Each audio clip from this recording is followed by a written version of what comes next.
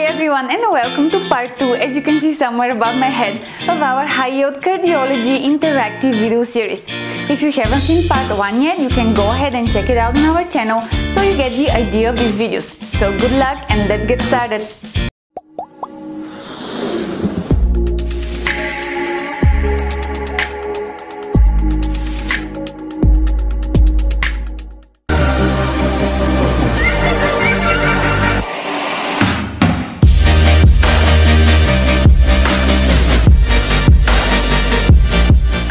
Question: how do you diagnose acute pericarditis? Think of the physical and the EKG findings.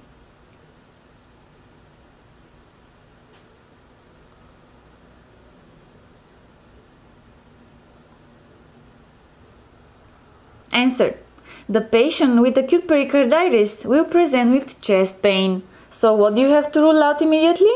Of course, MI. And how do you do that? With EKG. And indeed, the best initial test for diagnosing acute pericarditis is EKG. And what is the most accurate test? MRI.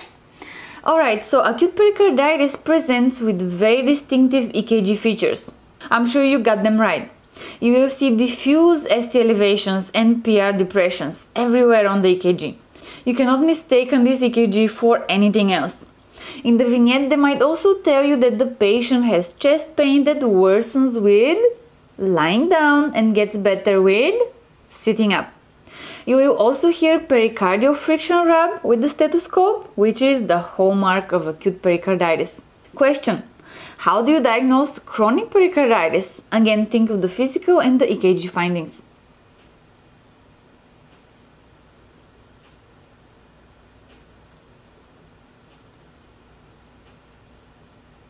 Answer: any of the causes that can cause acute pericarditis can lead to chronic pericarditis, which manifests with fibrosis and calcification and constriction of the pericardium. The best initial test is chest X-ray and the most accurate test is MRI or CT scan. You will see on EKG low voltage QRS complexes and X and Y descents on JVP tracings, very high yield. You will also hear the pericardial knock in mid-diastole, because after mid-diastole, the right ventricle hits the stiff pericardium and cannot expand anymore. You will also see signs and symptoms of fluid overload, like hepatojugular reflex, where you press the lever and the neck veins on the same side will enlarge. You will also see the Kussmaul sign, which is what? Kussmaul sign is increase of JV pressure on inspiration, because inspiration normally draws blood toward the right ventricle, right? But since the lumen is so small of the right ventricle, because it cannot expand from the constricted pericardium, the right ventricle will not be able to expand and the blood will back up in the jugular veins.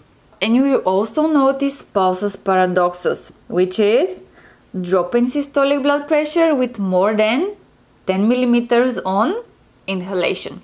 Awesome. Question: how do you diagnose pericardial tamponade? What is pericardial tamponade? Again, think of the physical and EKG findings.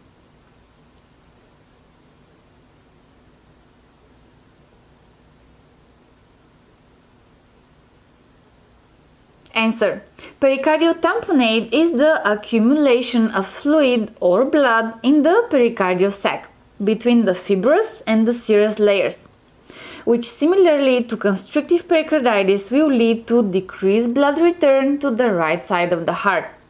If they ask you which part of the heart will collapse first, you answer the right atrium. Why? Because it is much weaker than the right ventricle. And if they ask you which ventricle will collapse first, you answer the right ventricle, as the right ventricle is of course much weaker than the left ventricle, which is the more muscular one, as it is the main pumping chamber of the heart. Now keep in mind that sudden accumulation of how much milliliters of fluid? 500 in the pericardium will lead to acute presentation. But if the accumulation develops slowly and chronically over months, the pericardial sac can accumulate more than how many liters? 2 liters of fluid before symptoms actually occur. And what are the symptoms? Again, we have the pulsus paradoxus, which was drop in systolic blood pressure with more than 10 millimeters on inhalation, and of course the Beck's triad, as you can see here on this slide. The Beck's triad consists of hypotension, decreased distant heart sounds, and JVD. Notice here that the lungs will be clear, super important. Here in pericardial tamponade, the lungs will be clear. Tamponade has nothing to do with your lungs. On EKG, you will see sinus tachy with electrical alternance. As we discussed before, right? The electrical alternance is a phenomenon used to describe different heights of the QRS complexes. And also you will see right atrial and ventricular diastolic collapse on echocardiography. Alright, so moving on to heart failure questions. And the first question is, how do you determine heart failure with reduced ejection fraction?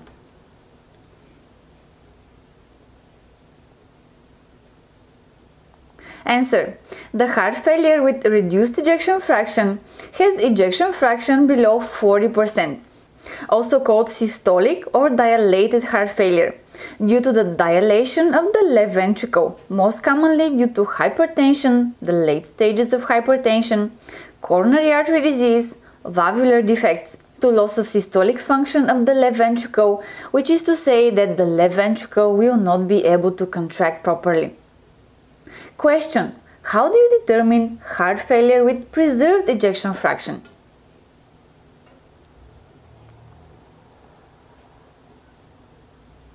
Answer. Heart failure with preserved ejection fraction is also called a restrictive, hypertrophic or diastolic heart failure, due to the fact that the ventricles are hypertrophied.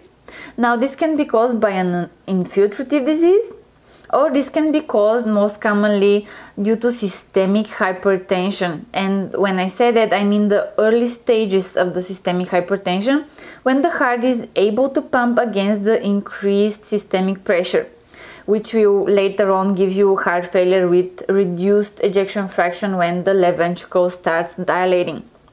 Now this hypertension is causing the heart to push with more force, so it can overpower the increased pressure in the periphery, right? Now in order to maintain the cardiac output, which is calculated by multiplying what?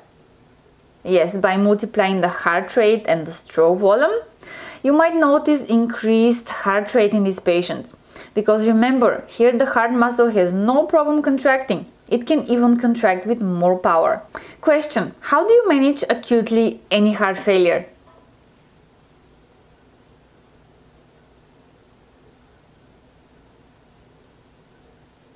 Answer. You start with Lasix, which is furosemide, because they are acutely fluid overloaded, so you have to take care of this first.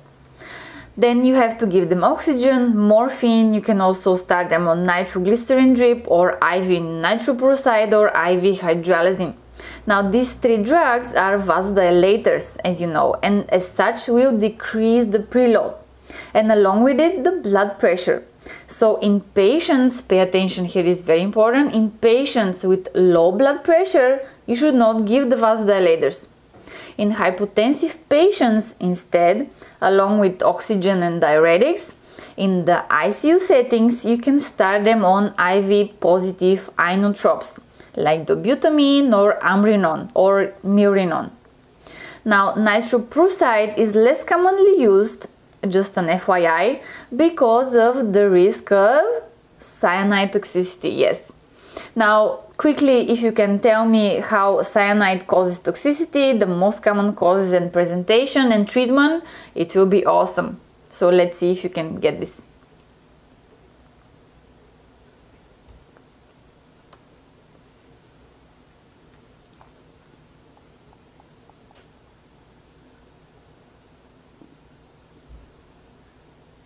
Answer.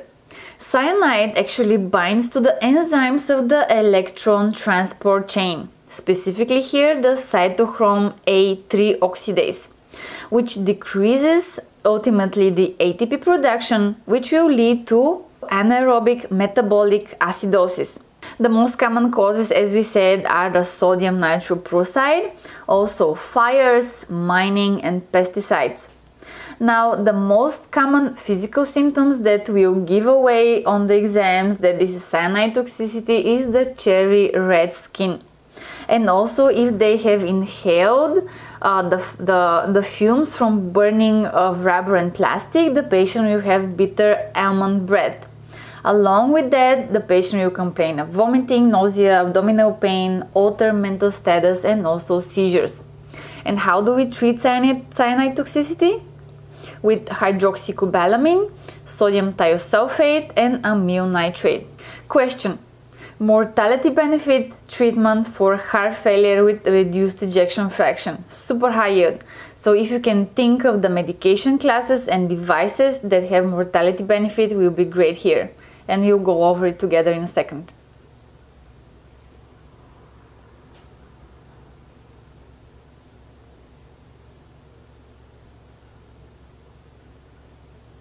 Alright, so as you can see here, we have 7 points for mortality benefit treatment for heart failure with reduced ejection fraction.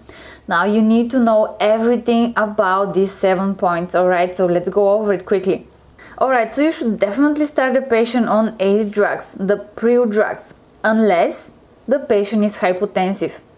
So you start with the low dose first, and if they ask you, is it better to keep increasing the ACE inhibitors dose versus adding a beta blocker? Always choose to add beta blocker, okay? Also, this is a good tip for your clinical practice as well, because high doses of ACE inhibitors have not proven to decrease mortality. Moreover, the combination of ACE drugs and beta blockers is superior than treatment with either one alone. Now, if your patient is experiencing any adverse effects from the ACE inhibitors, like dry mouth, cough, you can switch to ARBs drug.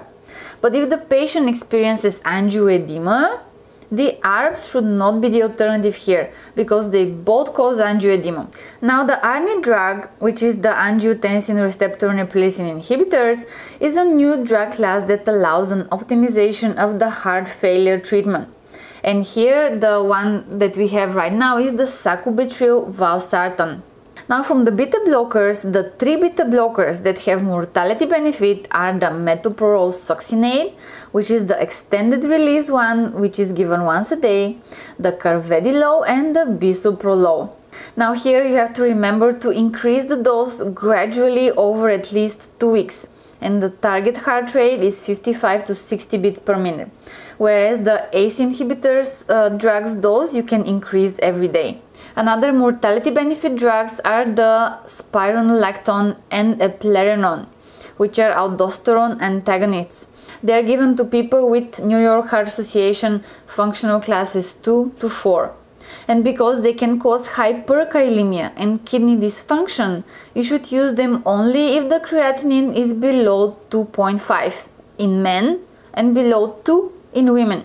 The next one with mortality benefit that is especially beneficial for the African American patients with New York Heart Association functional classes 3 to 4 who fail to improve on ACE or ARBs or ARNI, beta blockers and aldosterone inhibitors is the combination hydralazine isosorbate dinitrate.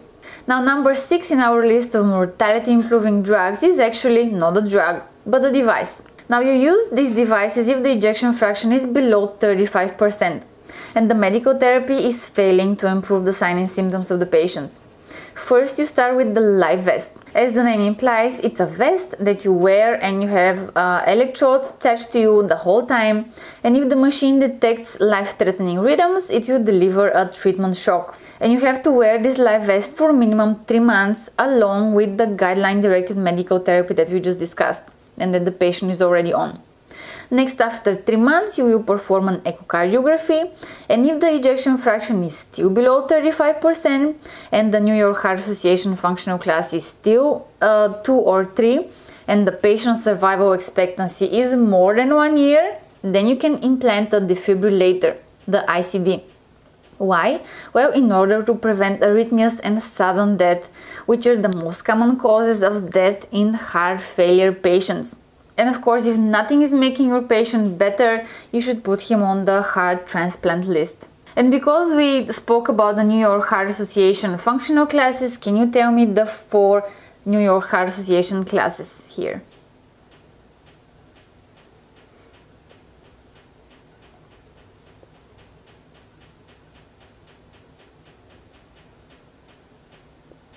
Answer. The New York Heart Association functional classes are as follows.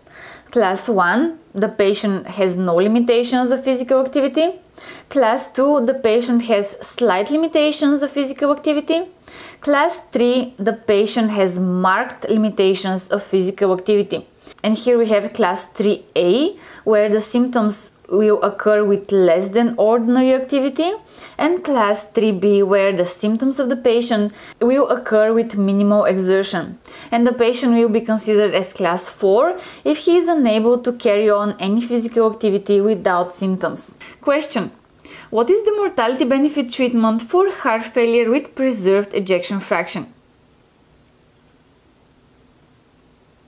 And the answer is that this was a tricky question, because there is no mortality benefit treatment for this heart failure. You can treat your patient with beta blockers and diuretics, but no mortality benefit has been proven when using them. Here what we want to do is actually manage the underlying hypertension, which is, as we said, the most common cause of diastolic failure, and treat the symptoms of the failure as they occur. Alright, so we're done with the heart failure questions, and again, if you want to listen to the entire videos on heart failure for step 1, 2 and 3, please check out those videos on our channel. Alright, so I hope you enjoyed this video and you were able to answer all of the questions. Please feel free to share the link to this video on your social media if you liked it. Also, don't forget to subscribe and hit the bell button to receive notifications if you're interested in more high-yield USMLE videos to come. Also, you can follow us on Instagram. This is the name of our official Instagram page, as I'm posting there daily high-yield USMLE notes that I guarantee 100% that you will see on your USMLE step exams. I'm not gonna waste your time with material that is not high-yield or not heavily tested. And I'm also posting there the slides from our videos, as we are still in the process of creating free PDFs from our videos. So until then, you can check out the slides there on the Instagram page. Thank you very much for watching again. Good luck with your studies and enjoy the journey. See you on the next video.